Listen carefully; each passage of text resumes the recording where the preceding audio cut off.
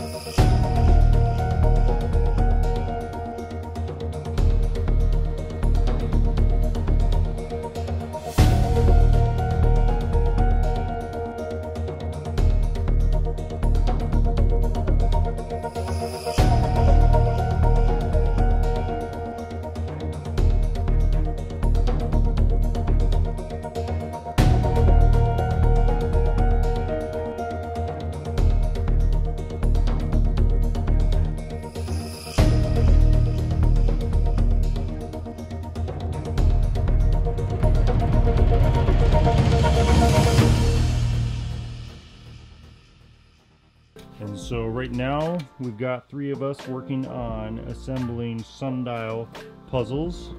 This one is finished, number 66. That's going to go out to a customer tomorrow. So everybody meet John. Hello. Jonathan is the main guy for assembling, has been the main guy for the last couple of months assembling the basic Sundial. So what do you think working here, John? What are your thoughts?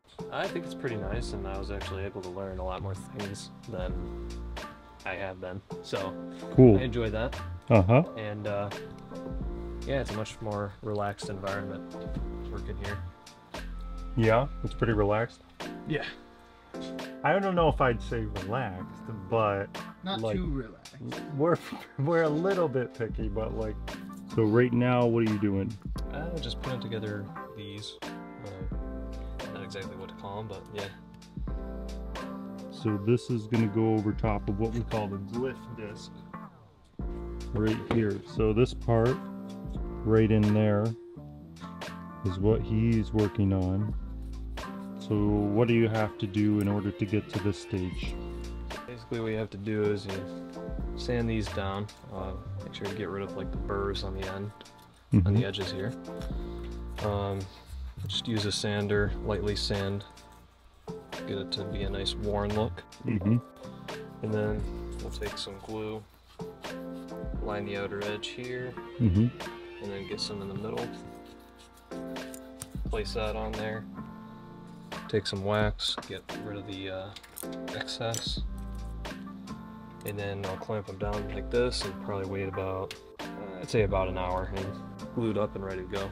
Cool. So it takes about an hour for that to glue up, and then we're ready to do it, to glue it up in the next assembly here. So what makes a good part of this and what makes a bad part? When do we have to scrap it? Usually when these pop off, we have to scrap them. Yeah. Or sometimes it'll, you know, when you put too much pressure on it, it'll split right down the middle there. And also with the black parts here, sometimes the outer edge right here can pop off. Yeah. So that's a lot of detail there. And then the other thing I would say is that if you put too much glue on here, it'll squeeze out onto the side, and it'll glue it down, but then you'll see like the excess glue just oozing out, and we don't want that. So John puts on the right amount of glue, and then he'll also, if there's anything left over, he'll go over it with a wax brush, right? Yeah. And then just clean that off. Cool. What are you up to, Everett? Right now, trying to fit. This would be the top of the box. So just trying to get these pieces to fit, and then I gotta fix that piece real quick. But basically, this is gonna go over top, and so I just gotta glue it in. I was just making sure that all the pieces were gonna fit, because sometimes when we laser them, it goes a little bit over, so then it doesn't quite fit in here. But think I'm pretty happy with where it is now. So now it's just a matter of gluing it in. Yep. Yeah. So Everett's been back for 5 days. I mean, you were here like a month and a half ago, so he's been kind of in the loop on stuff, but then also just getting up to speed. So we're getting things built a little bit quicker, and there's always going to be a few hiccups when you're learning something new. So some of these boxes we had to rework, but it's going, all in all, like, it's going great. I don't know what you're talking about. I don't make any mistakes on any of the new boxes. Okay. So one person we also haven't met is Kevin, my brother Kevin, and he's the person behind making the shipping boxes. How long does it take you to make a couple of shipping boxes? A couple of shipping boxes usually take, like, once everything is cut, it's like 30 minutes, because there's like one thing alone takes like 20 minutes in the laser. Right. And then once you cut all the other stuff, it gets to be about 30 minutes to make a single box. Why does it take so long? The foam is like 2 inches thick, so the laser has to go really slow. Okay. When it's going that slow, it takes like even 20 minutes just to cut one piece for one box. Wow. You have to do that for every box. Like you see, the laser cuts the foam to the contour of the box. And it has a certificate of authenticity slot right there. So it cuts the contour of the box. You can see if you pull this up, that's how thick it is. And there's 2 of these in there. So it takes like 20 minutes just to cut these 2. And plus we also got to cut this top piece, this egg foam here. We cut that, fit the contour of the box so it fits all nice and snug. Cool. Yep. And then we also cut the Sundial, says Jesse Bourne. That's where the shipping label is going to go right there. But, this part alone takes only like 5 minutes. That's all it takes. Well, that's pretty quick then. That's what you're doing right now. You're about to laser etch that.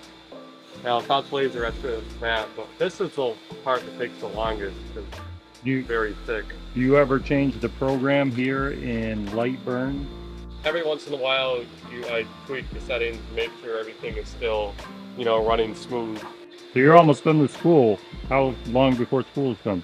4 or 5 weeks. Wow, okay. So anyway, do you have any jokes? No, I did give me. I'll bring it in later. He's got to work it in. These cost $50. These, drawer, I don't know what you call it, drawer cabinets or drawer apothecaries. But they hold all the parts, well, just about all the parts for the assembly, the little parts that we don't make ourselves. Well, some of these we make ourselves.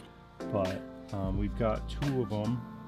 And so now these guys can work independently, and I almost need one over here, but I just do like the final kind of the final glue up, and so I don't use a ton of those parts, so I think I can squeak by without getting one for myself. But those have been nice, and these mats are relatively nice, right? The solder mats. Today or last night, John printed up another one of these, which is when we're going through, it's very handy to have something like this to set the sundial on, and you can work on it and you can rotate it to a different side, and so that's 3D printed, and little things like that help. If there was going to be somebody new who wanted to come work here, what's something that they should keep in mind when working here? Definitely take your time. Don't rush anything, because you're gonna have to fix it afterwards. Right. And also, one good question to ask Jesse is if you can get an air conditioner for us. There's an air conditioner right over here. This place has got to be like 60 degrees today. But anyways, I like what he said about taking close to 60. So take your time. You don't want to rework stuff, because it's not saving yourself any time by get something pushed on to the next person. Like, it's going to come back to you probably if you don't spend that extra minute per box or whatever you need to get stuff to be really nice. Okay, Everett, what's your tip for somebody who wants to work here? I would say it's ask questions and ask them frequently, because I find that most of the time it's better to ask a question or even a dumb question and make sure that you're doing something right instead of just assuming that you kind of know what's going on. Right. Because a lot of times you can get into habits, but sometimes not always the right habit. So sometimes it's good just to ask simple questions or double check with someone. Yeah. And just make sure you're doing it right. Because again, you don't want to make mistakes and then you spend the rest of your day trying to fix them. So Right. These are pretty complex, and there's a million different ways to do the box slightly different, like how much you sand here, or how do you fix, you know, this issue. And so having us all make boxes exactly the same and be on the same page is pretty critical.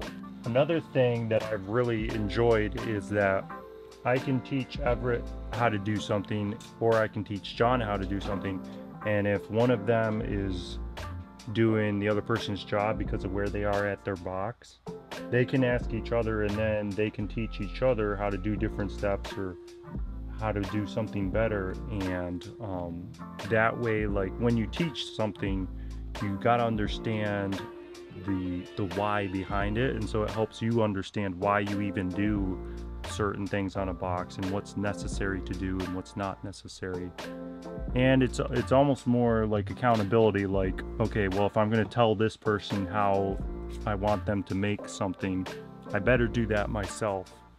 And I think that just really helps us, I think. So I'm happy that everybody's able to learn from other people and ask questions and not be a know-it-all. So, did you hear about the kidnapping at school? No, I did not. Oh, well, he's fine. He woke up. Okay, that was okay. That was all right, right? I would definitely use that in conversation, like if it came up. Why do elevator jokes work so well? I know why. Why? Because they're funny on multiple levels. Fair enough. What do you think? Which one was better? It's a classic. It's a classic. Well, anyways, I think that wraps it up for this video. Hopefully you guys liked seeing some of the assembly process for the Sundial puzzles. And we just finished box number 66 today. So we're getting these puzzles shipped out soon. We're getting them shipped out quickly. So stay tuned for your Sundial puzzle. It's going to be coming out soon. Let us know what you guys want to see more of. And we'll catch you later. Goodbye.